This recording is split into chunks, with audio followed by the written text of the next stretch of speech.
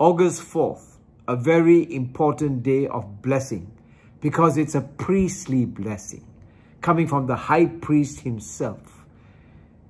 He blesses and keeps. Numbers 6:24, the Lord bless thee and keep thee. And this is a blessing that the Lord tells Moses to tell Aaron and his sons how to bless the people of Israel. And this is the priestly blessing. The Lord bless you and keep you. The Lord make his face shine upon you and be gracious to you. The Lord turn his face towards you and give you peace. That's the peace that we need. We are a royal priesthood. We are a holy nation. We are a new creation.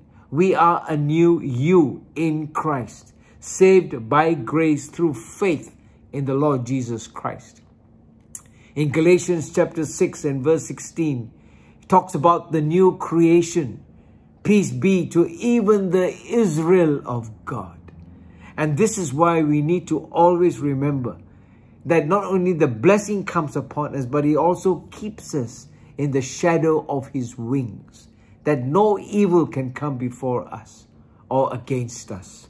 And it is wonderful because it's a delightful thing to be kept by God, possessed by God. He's a jealous God.